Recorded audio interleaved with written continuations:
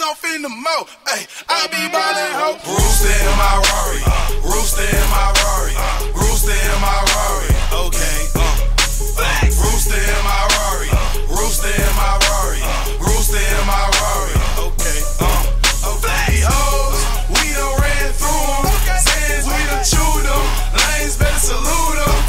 See the hoes, we done ran through them. Sands, we done chewed them. Lanes, better salute them. I don't like your kind, you a bougie hoe. All in my face like a groupie hoe. Can't do one girl, need a group of hoes. She a fool when she on that pole. Break it down, drop it low, clap that, do it slow. Ran out of ones, I'ma order some more. Charlie got good brains on all the road. Ain't be no rookie with me. What's up, everybody? Welcome to another episode of the Mack Lessons Radio Show. I'm your gracious host. My name is Mr. Tariq Elite, also known as Tariq King Flex Nasheed.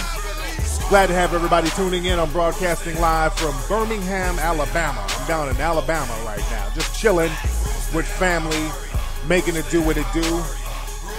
Today's show is brought to you by Why We Go Broke. That is the CD audio lecture that teaches you how to step your financial game up. Why We Go Broke, available at Amazon.com. And today's show is also brought to you by Hidden Colors.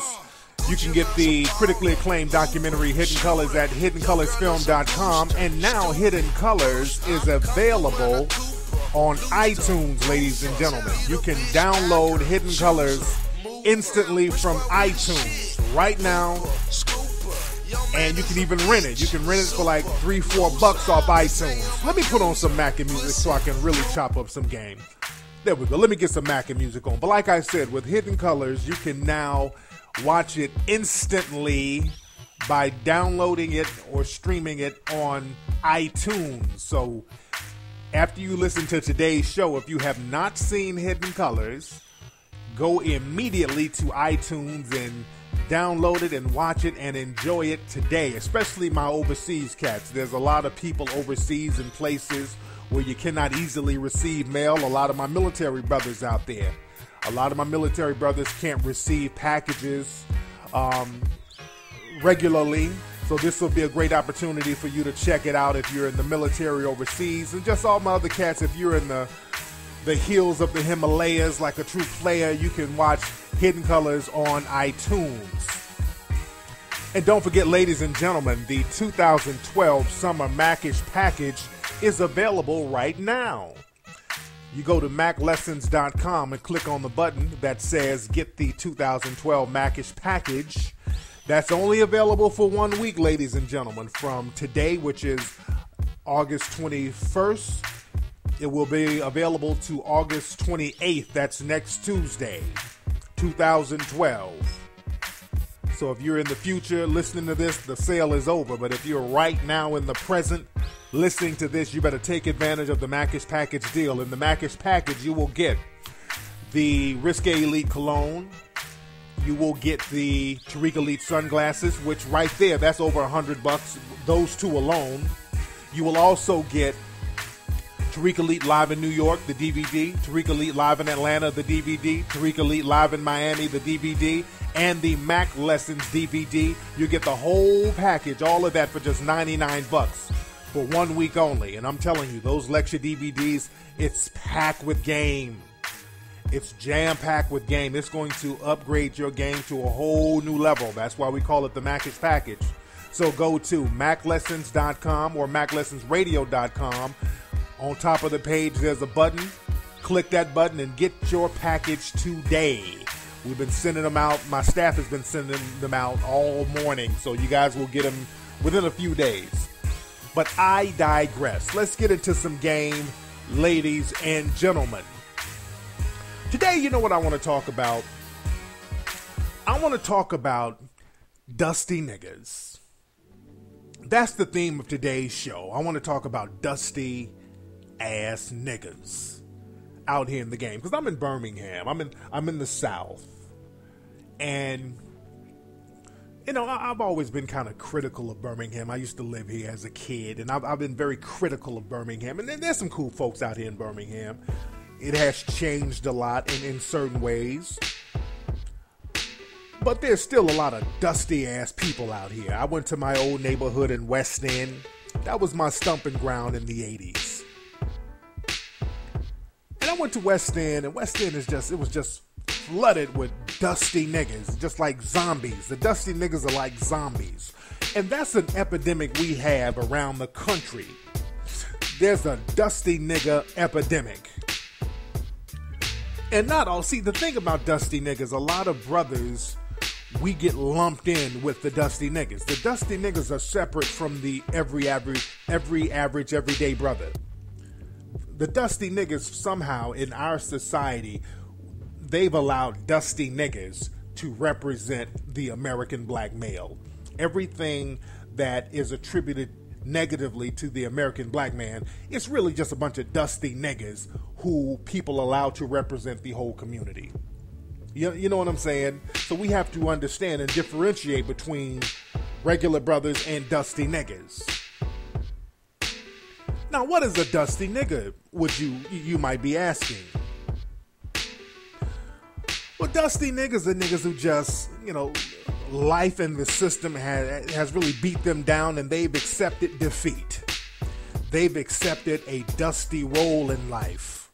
No goals, no ambitions, and if they have goals and if they have ambitions, it's very low level. Just these old coon ass niggas, because a lot of them have that coon plantation mentality. Crab in the barrel. They want to be dusty. They want to keep everybody else dusty. They have very low expectation having niggas.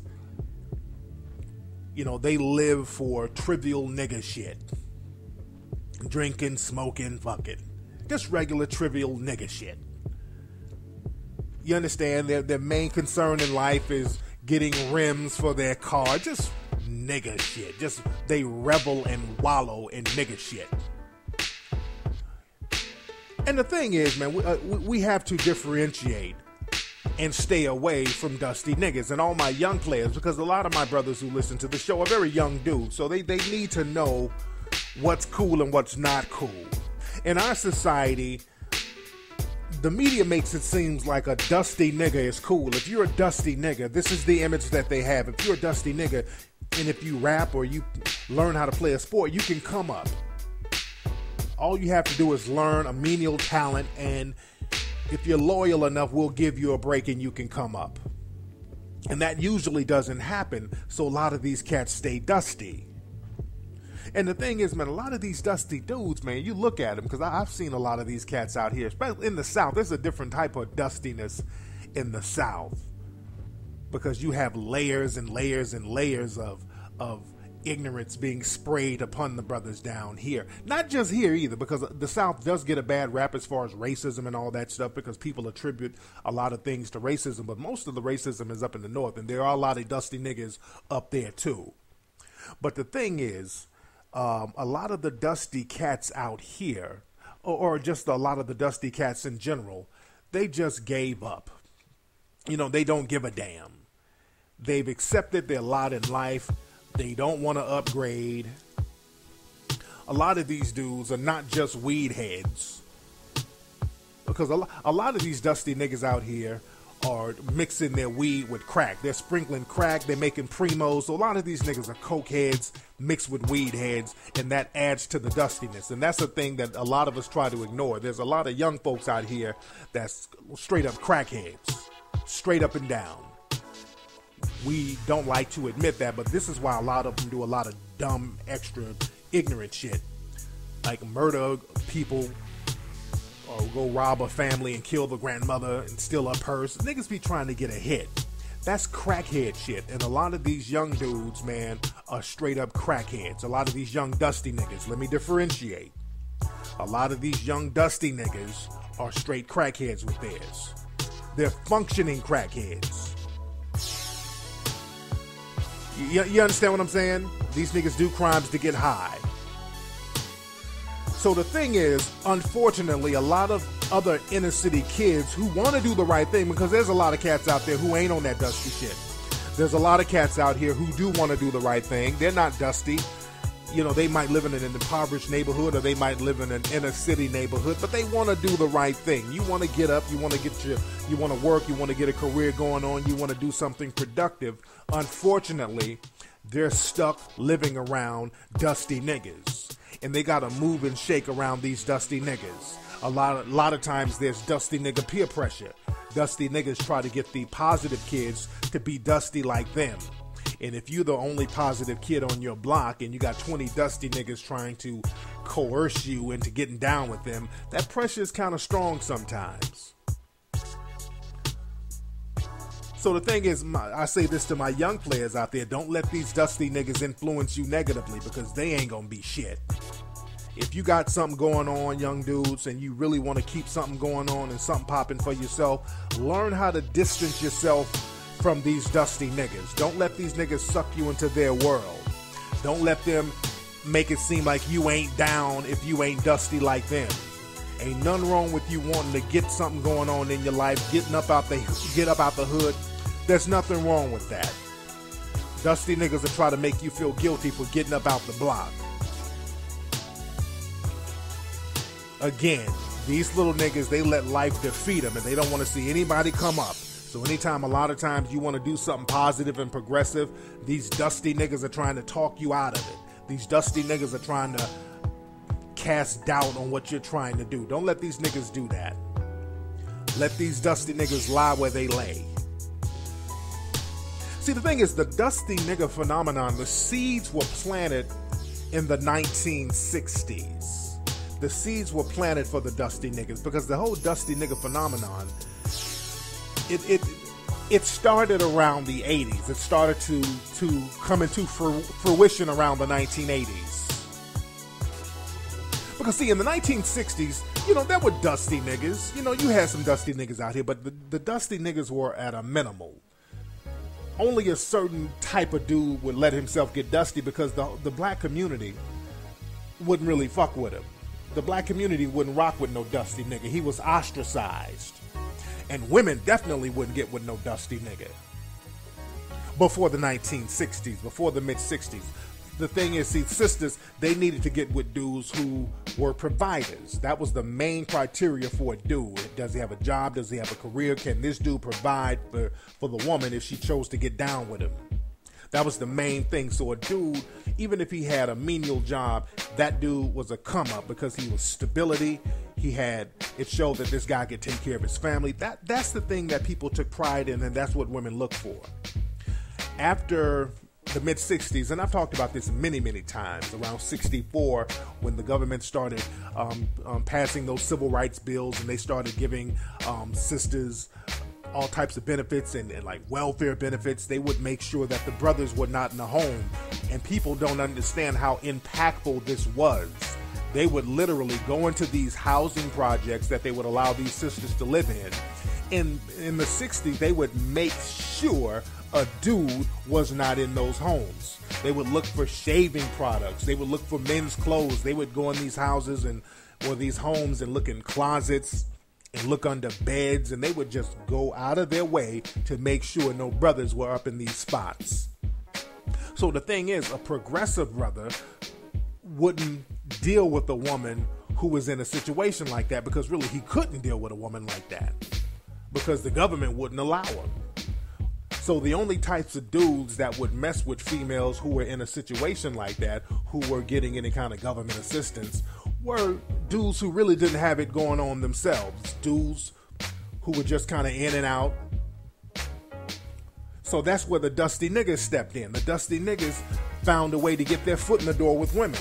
Because also at this time, women around the mid-60s, late 60s, if you're getting all of these benefits and these government assistance programs and all this, you don't need a dude to quote-unquote be a provider anymore. So the government is the provider. So now these women just needed a dude for sexual gratification. That's all. That was the main criteria. So this gave another inroad for the dusty niggas to come up. So there's plenty of dusty niggas that can be there for sexual gratification, and this is why a lot of sisters out here lowered their expectations when it came to dudes.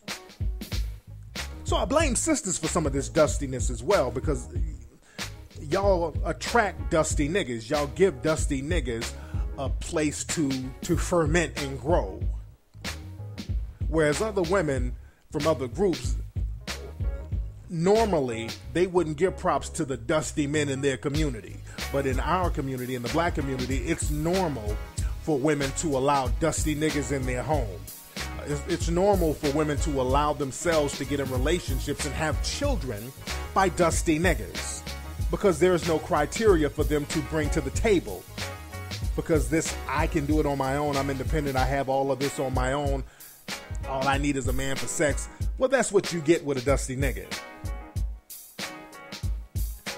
You understand? I was looking at that hip-hop show, the Atlanta hip-hop show, and they had this chick, I talked about her last time, K. Michelle. K. Michelle was on the show talking about the kind of guy she liked, and she made herself sound like the world's biggest hood rat when she described the dude she liked, and that made her look totally different in the eyes of a lot of people, because she looks like she has a little sense, but then she described the men she liked. She's like, yeah, I like guys, you know, I like the guys with the gold teeth and the hot boys and the ballers and the, you know, just, she basically described dusty niggas. The guys she liked are dusty niggas, the hot boys, niggas with gold teeth. Unfortunately, many of those dudes fit the dusty criteria. And then the same woman was on television talking about how somebody whooped her ass. So she described dusty niggas, then described a nigga whooping her ass. Unfortunately, hot boys and niggas with gold teeth, those are the ass whoopers. So you get what you ask for sometimes. But I digress as far as that. But the thing is, again, a lot of these women just look for guys to be there for sex. And now a lot of these dusty niggas, they had a shot at women. And a lot of men who had it going on, a lot of men who were working hard and being providers, a lot of them were like, well, damn, why am I'm working hard and I'm providing, and the women ain't really giving me play like that. Women are telling me I'm too nice. Women are telling me I'm too good. And I know many brothers who have heard this from sisters. Brothers hit me up telling me this all the time. Sisters tell them that they're too good, that they're too nice. Them being a provider, them being somewhat intelligent, them having good jobs or good careers. Women tell them, sisters tell them that they're too good for them. I swear I hear this all the time, and a lot of brothers out there can attest to this. So the thing is, a lot of guys, if they want to get them a sister and stay down, quote unquote down, they fall into the dusty nigga paradigm. They start taking on those dusty nigga characteristics. Why should I upgrade my game when I don't have to? You know, that's the mentality of a lot of dudes. So we have to look at the dynamic and the historical significance of the dusty niggas. Now the thing is, now what I'm going to do now, I'm going to give a list of 5 types of dusty niggas. Now women, if you dating a dude like that, shame on you. And fellas, if you carry any of these characteristics, it's time for you to upgrade your game. You really got to upgrade your game. Because this dusty nigga epidemic is just not working. There's too many dusty niggas out here. Niggas ain't doing nothing with themselves. Niggas are running around here hating, worse than women with their hating. Niggas can't talk. That's another thing. I hate when these dusty niggas try to sound intelligent. They can't talk worth a damn. And I blame their mothers for that. Because a lot of these dusty niggas, let's go back to the 60s. A lot of these dudes in the they were born in the late 60s, early 70s. Around that time when they started getting the mail out the house. And a lot of these dudes just grew up with their mother, and their mother created this hood rat mentality, and these hood rats started having kids. So the hood rats got younger and younger and younger, and when you have kids at a young age, your intelligence level isn't where it should be. So a lot of these young hood rats who have kids, these women, especially down here in the South, and I'm not shitting on everybody in the South, but a lot of these hood rats who are very young, they can't speak worth a damn. And they transfer their lack of articulation onto their children. Because that's why the first teacher you have is your mother. So if you see a nigga who's talking crazy or a young girl who's talking crazy, most likely is her mama talking ignorant as hell. Because you learn to speak from your mother. That's why they call it the mother tongue. Even in the womb, the kids are listening. You can listen to your mother and hear your mother in the womb and learn those voice inflections. So the mother has a lot to do with the way you talk. So we got to stop having these ignorant ass mothers out here. I'm not letting y'all off the hook. But anyway, like I said, I want to talk about the 5 types of dusty niggas that we have out here. And everybody get your pens and get your paper and let's take note. Now, the first type of dusty nigga number 1, you have the dusty aspiring rapper.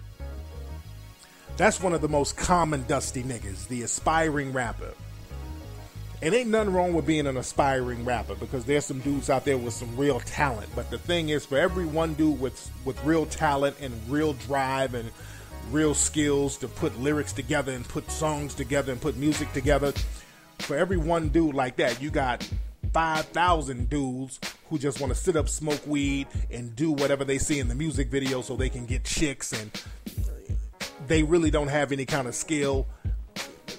They look at rap as just a lazy hustle, a lazy way to come up, and that's the majority of these dusty niggas out here. Most dusty niggas then got a little rap that they wrote, and they trying to be the next 2 Chainz or the next Lil Bootsy or somebody.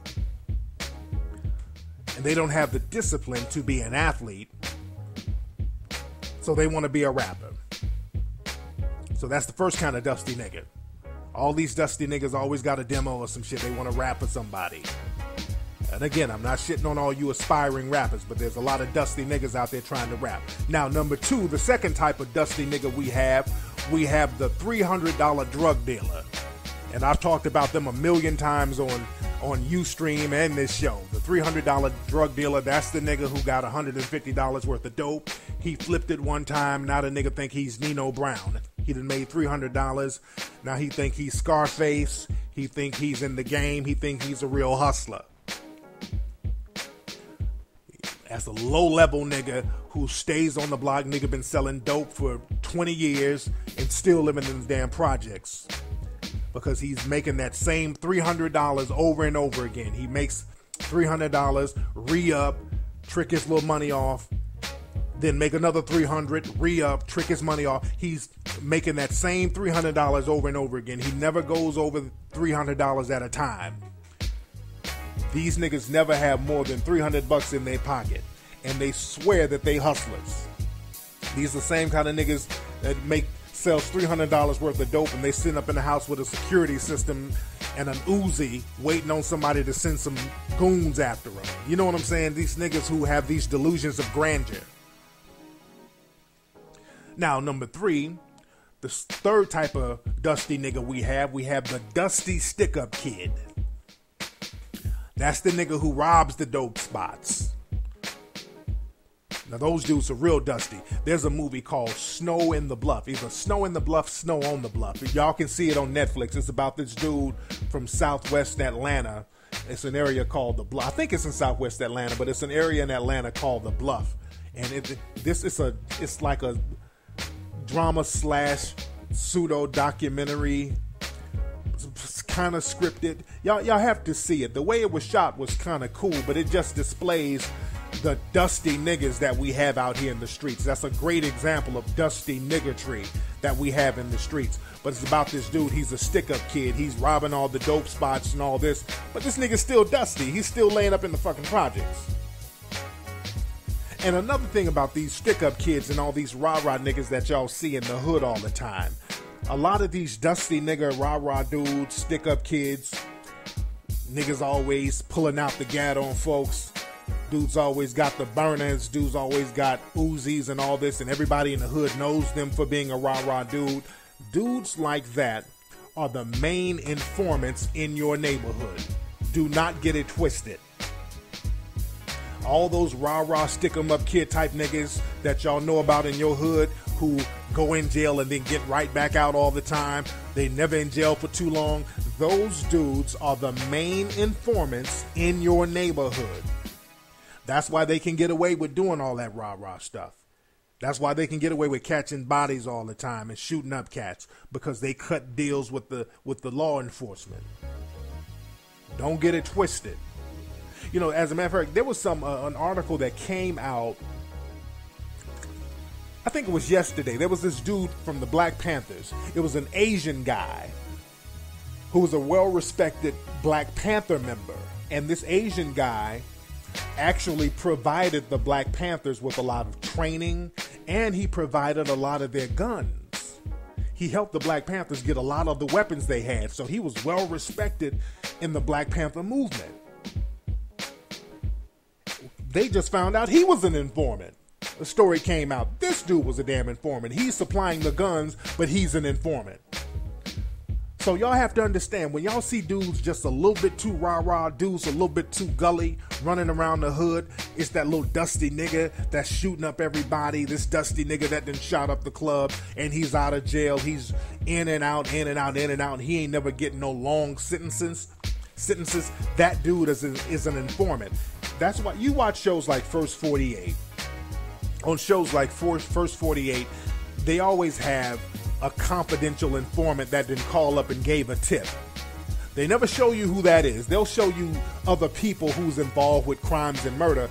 But if you watch First 48, there's always, the narrator will say, well, Officer Gully got a tip from an anonymous source. And they never show you who the anonymous source is. See, that anonymous source is the dusty rah-rah nigga in the hood.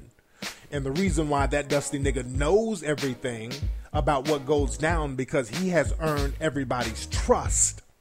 He earns everybody's trust for being a rah-rah dude. When people see this nigga's crazy, he'll shoot up the block or whatever, they're like, okay, cool.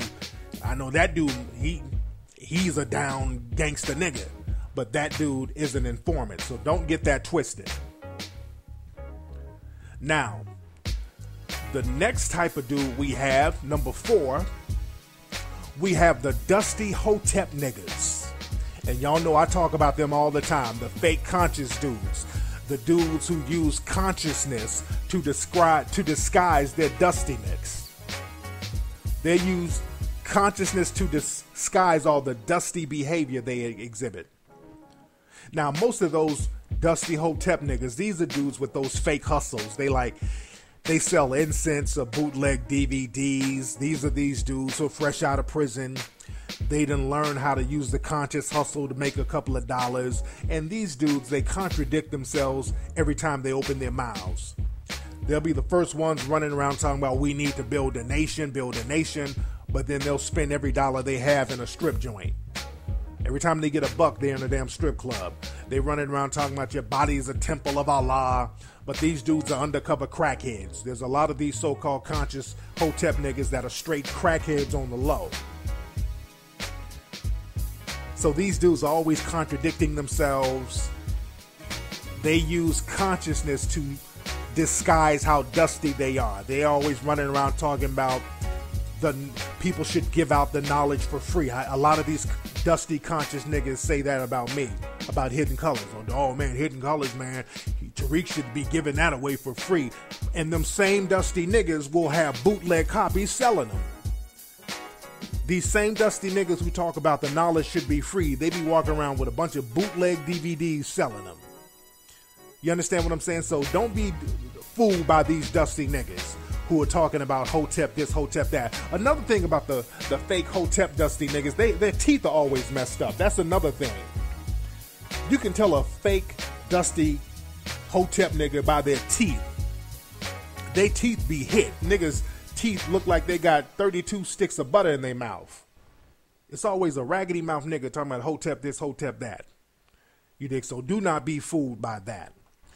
Now, last but not least, ladies and gentlemen, number 5, the 5th type of dusty nigga that we have running around here.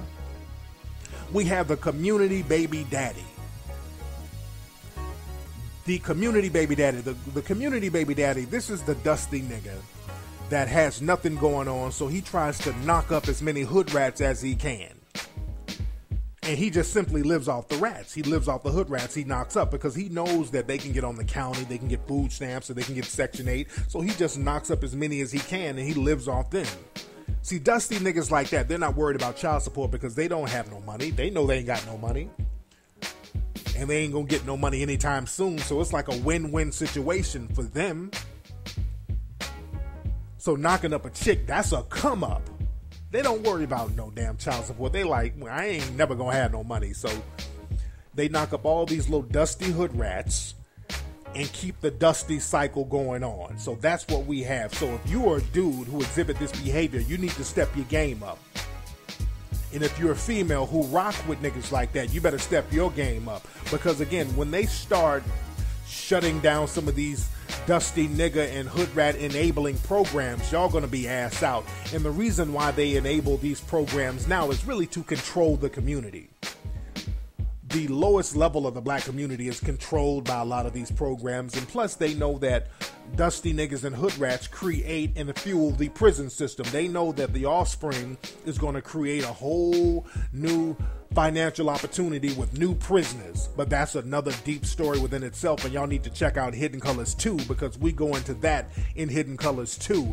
Ladies and gentlemen, that's been today's episode of the Mack Lessons Radio Show. I'm so glad everybody tuned in. Remember, the first week of September, I'm going to do the Tariq Elite radio show. Y'all can hear it live on Ustream. I'm going to do it for a week. It's going to be like a morning, afternoon show. 1 week, every morning, West Coast time, 10 in the morning to noon, 12 noon. East Coast time, that's going to be like 1 in the afternoon. 1 o'clock in the afternoon. So I keep you guys posted on that. That's going to be the first week of September. I'm going to be playing music. People can call in live with all your questions. It's going to be a fun thing that I'm doing just for a week. All my cats, if you want to advertise some of your stuff on that show, hit me up at info@kingflexentertainment.com, and we can work out something, and y'all stay tuned for that. But don't forget, you get Hidden Colors at iTunes right now. Go to iTunes, or you can just still get the DVD at hiddencolorsfilm.com. Mahala, peace. Mahala, peace. Mahala, peace. Mahala, peace.